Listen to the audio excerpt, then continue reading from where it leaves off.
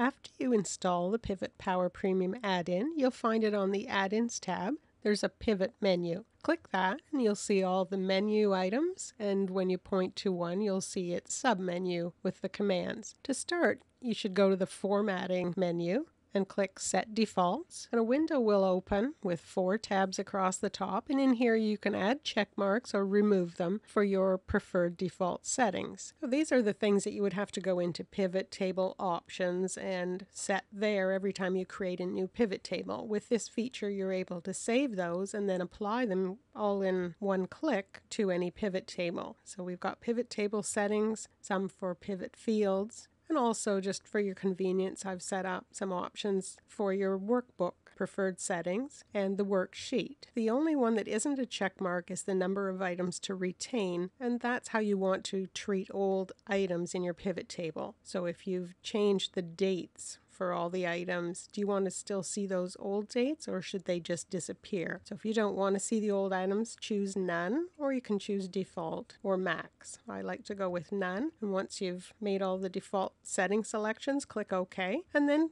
click in any pivot table. On the pivot menu, go to Formatting and Apply Defaults, and it's going to change all your settings here. For most of the commands, they will only apply to the selected pivot table. If you don't have a pivot table selected, then any pivot table on the worksheet will be affected by the commands. And if there are exceptions to that, you'll find those in the user guide. It would say only the pivot table, or you must select a pivot cell for this to work. For example, to apply the default settings, you have to have a pivot table cell selected. If I select Apply Defaults, without that, I'll get this message.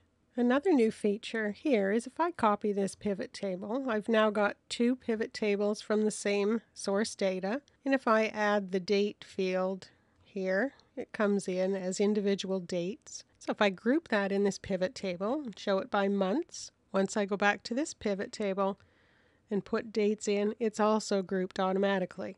So if you want to separate one pivot table from another, you can select a cell in here and go to the pivot menu, click Cache, and create new cache. And now this is a separate pivot cache. If I go back to my add-ins, pivot, and cache, the cache count now is 2. So there are lots of commands to explore in here, too many to show in a quick overview, but check the user guide for a list of what's in here and how it works, and I hope you enjoy the PivotPower Premium add-in.